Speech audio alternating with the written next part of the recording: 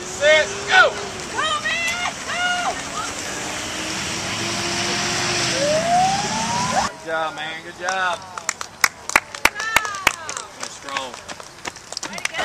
I'm Jeff Clark. This is Clay Jones. We're at First United Methodist Church in Bessemer, Alabama for their 5K to raise money for local charities.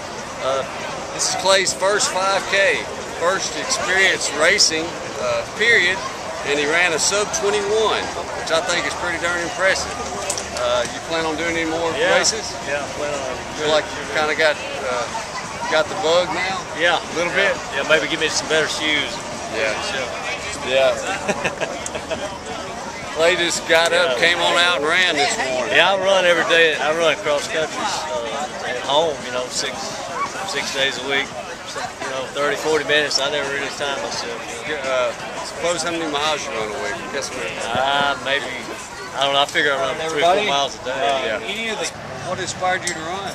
Well, I always wanted to run a race, and then I got a mole that turned a melanoma on my chest back in April, and they took it off and took lymph nodes. They thought it might have been in my system. So I said I was just kind of on my bucket list, so I just wanted to do it. First time ever, you know.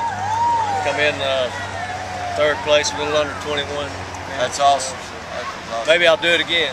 Well, congratulations, brother, and I hope to see you at some more races.